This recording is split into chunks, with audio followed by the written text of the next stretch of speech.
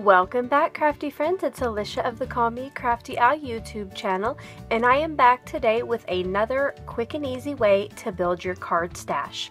Last weekend during World Cardmaking Day, I shared lots of videos where I shared ways to quickly and easily either build your card stash so you have cards to send, or if you were going to give out sets as gifts.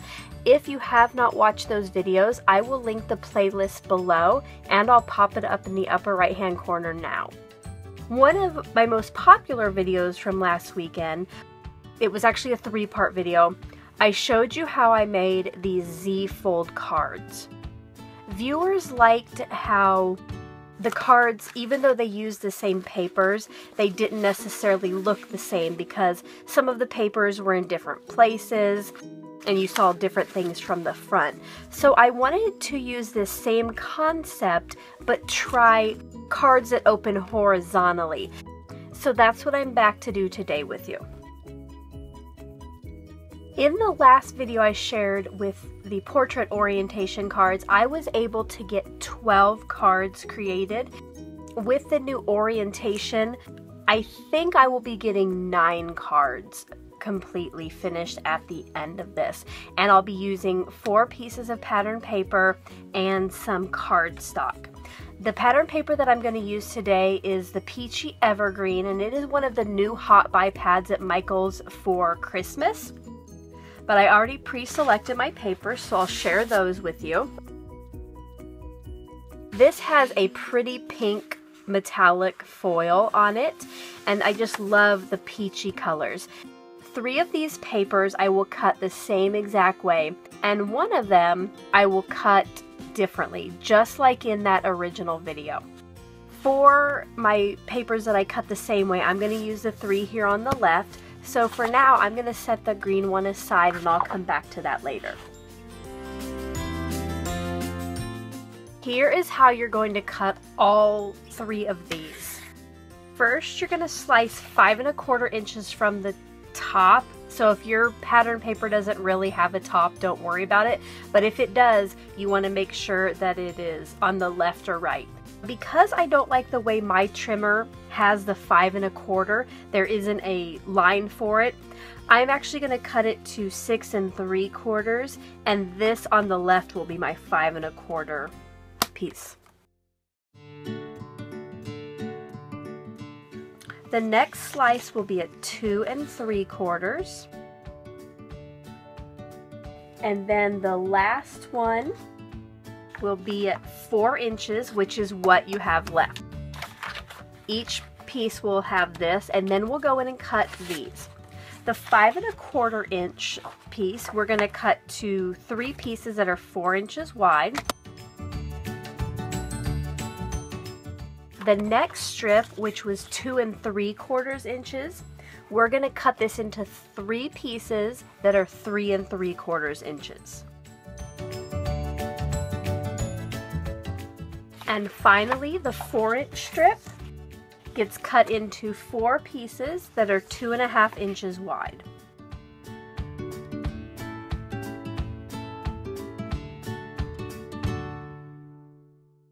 So I'll do that with these other 2 pieces and I'll be back. I have now cut all the pattern papers that get cut the same way. So I will pull in my 4th pattern paper and I will cut this into 6 pieces that are 2 1/2 by 4. I will put my top to the right. I'm going to cut the 2 strips of 4 first, and then cut these until I get 6 pieces.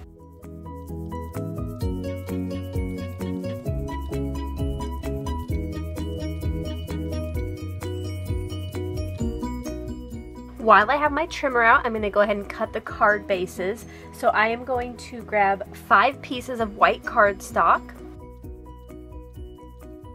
and I'm going to cut each of these in half to 4 1/4 by 11. That will actually yield me 10 card bases, so I will just have an extra for later.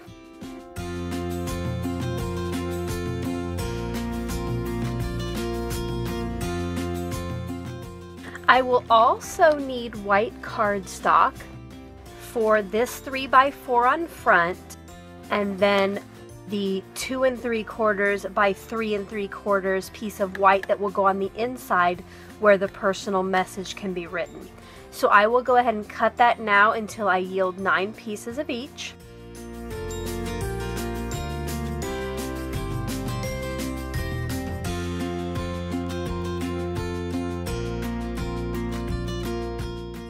And for now, I'm going to set this to the side to use for the pieces that go on the inside of the card. The 4-inch pieces I'm going to cut into 3x4s, again until I yield 9.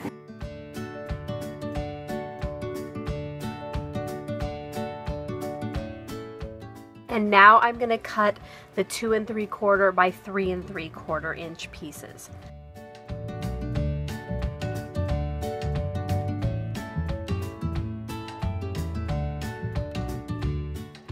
And here are my 9 pieces for the inside of my card.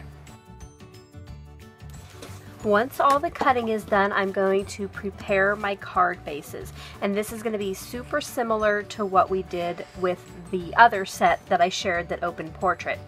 You fold the card in half, and then the flap that would be the front, if you open like that, gets folded back to the fold that we just created.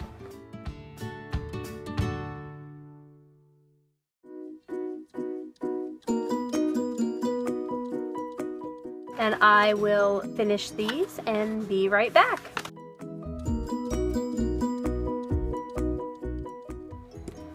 Alrighty, since all of the card bases are ready to go, I'm going to go ahead and take my 2 3/4 by 3 3/4 inch pieces and put each of those on the 3x4 mats.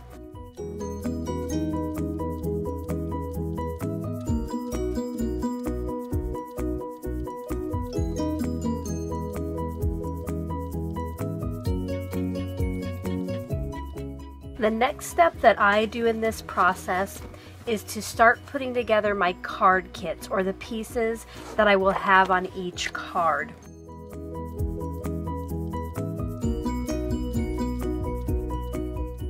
This piece will go on the front like this. So I need a pattern paper for this panel, the inside panel, and here. So I want to make sure that I'm not having any of the same patterns on top of each other. So since I have the floral here, I'll put the birds inside. I think I'll have a green here. And then how about one of these on the inside here? Now the next one, I can still have a floral on front, but then I could choose to have the metallic fleck on the inside, maybe the birds here, and the green on the inside like that. So that's how you can kind of have the same card, but they don't look exactly alike. So I'll go ahead and put the card kits together, and I'll see you in a little bit.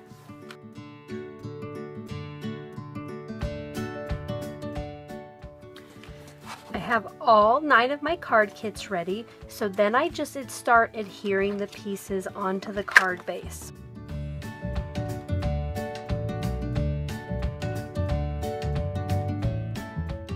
You will notice that I will have birds next to the inside bird panel. You could go back through and adjust the other pieces you used in different card kits if that bothered you, but you won't be able to see the second bird panel when the card is closed. So I'm going to go with it.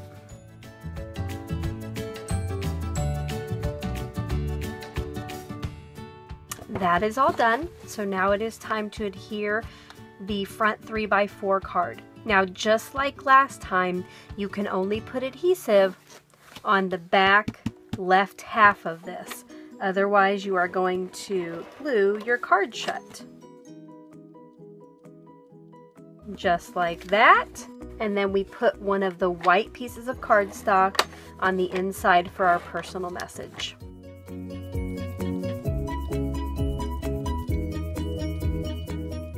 I will continue with those and show you what I have when I'm all done.